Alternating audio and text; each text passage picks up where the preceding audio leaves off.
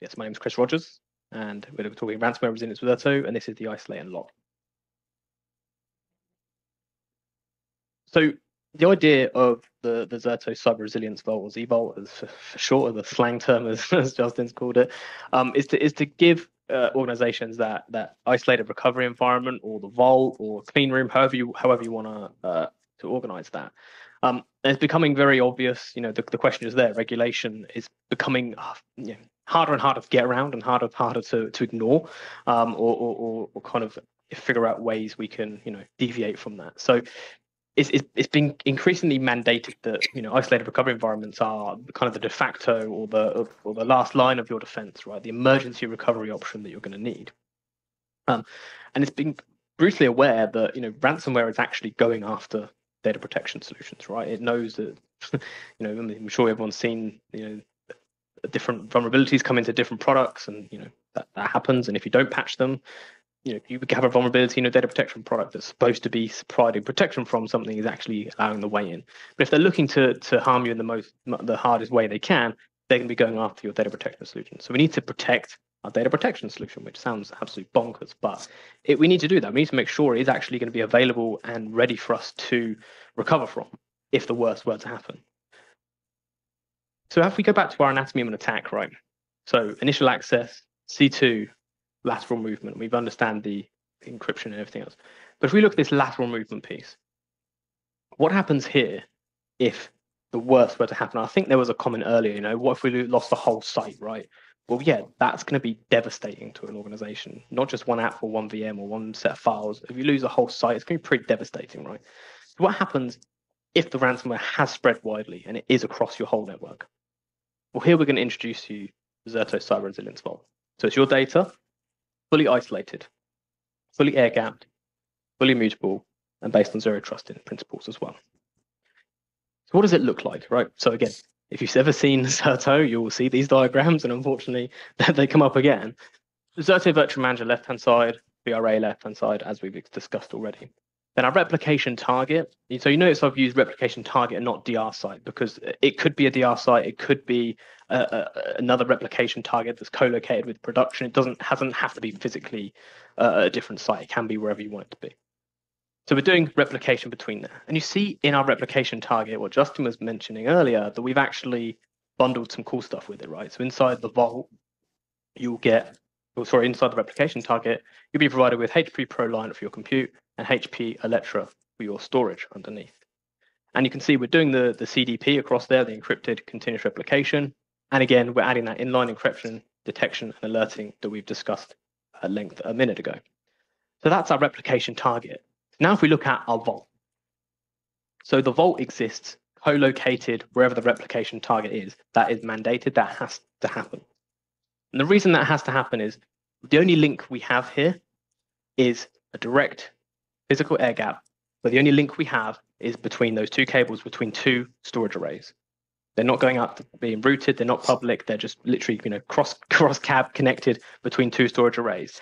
But that connection is off by default. So by standard, those HPE Alletras do not have a connection between them. And then inside of the vault, when we're doing the replication, so we're doing encrypted periodic replication between the Alletras, we're taking immutable snapshots of everything that's stored on the Alletra and putting it into our vault. That includes all of Zerto, all the journals, all the VMs to run Zerto, and everything else there. So including things like the VC as well. Right, so all the components you need to run Zerto are on those immutable snaps and those LUNs and those data copies you have stored in your vault. And then we have a resilience automation server that sits inside the vault. So that manages the port access. And actually the replication between the Alletras is on a randomized port each time as well. So it's not just opening and closing the same port. So if you manage to get hold of it or watch it, whatever, you're able to intercept that. Each time it's on a randomized port as well. And then you'll notice inside of the vault, we have HPE Aruba Networking for our networking outwards, HPE ProLiant for our compute, and HPE Alletra. So we're trying to mirror what we have in a replication target inside of our vault. But when we come to doing that, we have all of the bits we need inside of our vault. And the idea of the vault is that it has no network connectivity outside of the the RCIP connection between the two Alletra. So as by default, if you want to go and have a look at it, you got to walk to your data center, open up a crash cart and have a look at it, right? That's the way we're doing this, because as soon as you open up a management port, so someone in in the UK like me can start looking inside of it and go, oh, let me just tinker around. That opens up a vulnerability, and we don't want that vulnerability in our side of Vault. This is the lockdown, securest place we have our data to make sure we can't move away from it. And then we have the same Vault, but it's also available not just for production workloads using vCenter to vCenter like we have here, but also from cloud targets.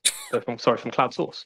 So from AWS or Azure or VMware Cloud on wherever you want to run it, that can replicate into the replication target using the same CDP that we always have, stored on the Alletras, and then copied across into our Vault, right? So it's not just a one-trick pony with just production vCenter VMs.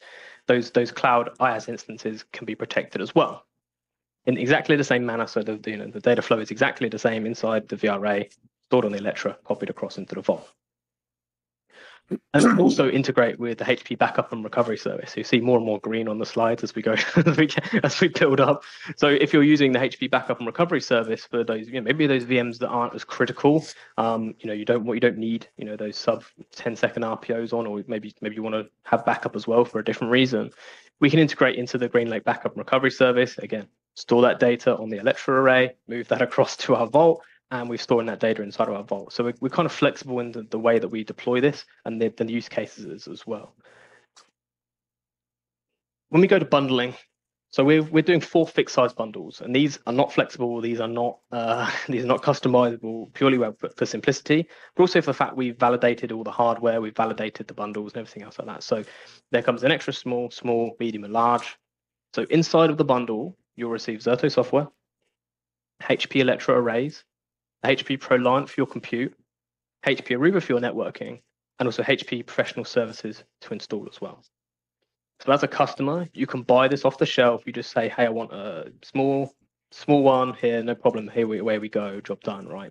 You don't have to worry about trying to size this or trying to figure out, all the different pieces. And I don't know if I can say this or not, but I'm going to say anyway, we've achieved massive discounts by bundling all of this stuff together. So if you were going to go and try and shop this stuff yourself and do a DIY, you would never be able to get it for the package price we'll be able to give you it for straight from Zerto. So kind of want to go, why did we bother doing this, right? There's already vaults out there. People can use vaults already. There's already ones in the marketplace that are being sold. So why did we get into this? Well, we actually went out and spoke to customers who have existing cyber vaults from leading manufacturers out there. When we looked at their experience, and we kind of look at the numbers down the left-hand side, when we looked at that, we said that we can do this better. We can do this faster, cheaper, better, stronger, whatever you name it. We can do vaulting better than how it's done today. So if you look at what is the leading backup cyber vault on the market at the moment, last good copy is between 32 and 56 hours. Once that backup's been taken, stored on disk, which is normally slow secondary disk, right? Once it's done and then the scanning's completed, that's our last good copy. Maybe a little bit less, maybe you could go down to 24 hours on that, but it's still going to be a long time. If we look at the time to restore back from slow disk, restoring large amounts of data, 16 to 18 days is what customers told us in that environment. Again, even if you want to take that down to half that to a week, right? That's still a long old time to be down and getting that production, waiting for your production to come back up. And if we look at that, the total ransomware impact here, 20 plus days. Again, even if you halve that down to 10 days again, or 11 days, it's still a huge amount of impact for an organization to go. And they're not using journal-based recovery, right? They're using backups. They're using the ones that have been there for maybe days or maybe even weeks, who knows, right? And then when we look at the Zerto, what we're achieving with the Cyber Resilience Vault, the last good copy is going to be 4 hours old. Time to restore is going to be less than 2 hours. So a total ransomware impact here is going to be 6 hours. And we are using journal-based recovery for our for recovering inside of the vault. So we're not just using snaps and then bringing up the VMs from snaps, right? We're actually restoring the whole of Zerto back in the vault and using Zerto to recover the virtual machines and infrastructure.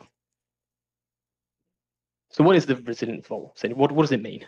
So we're combining that isolated recovery environment or a clean room with a lockdown data vault. So normally you choose a clean room which has production grade infrastructure and production grade networking and everything else, right? So you can run workloads on. That's your clean room. And then you'd have a vault which has tons of disk and stores your backups on. And then you would have to try and recover one into the other, right? Or you have a copy of that vault inside your clean room, and that's how it communicates. What we're doing here is we're combining the two together. So your vault and your clean room are in the same place. They have the same set of hardware. So when we're doing that recovery, or you're doing your testing even to see if it's up, it's coming up on production grade storage and compute with production grade networking behind it. You're not having to build them on appliances and then migrate them across to a production system. All the data is always in a mutable format inside the vault. So someone mentioned earlier, should we trigger an immutable copy? Well, if you're using the vault, you don't need to trigger anything. We always have an immutable copy in the vault for you. And it is, always air gapped. It's on secure, high performance hardware. As I said before, there is no centralized control plane. So there is, in other vendors in the market, they're cloud-based, so there is still vulnerability having vaults in the cloud because you have to be able to access it somehow. Or they have a firewall that's managing that management in and out of the vault. In the worst cyber attack where everything is gone and you're needing your vault, and you're hoping that one firewall doesn't get impacted to manage that. It's a little bit of a hope strategy, if you ask me. You're hoping that one firewall withstands the attack that all your other infrastructure hasn't managed to. And then it's going to help our customers meet those compliance and regulatory requirements that they need to. So we've got replicate and detect, we've got isolate and lock.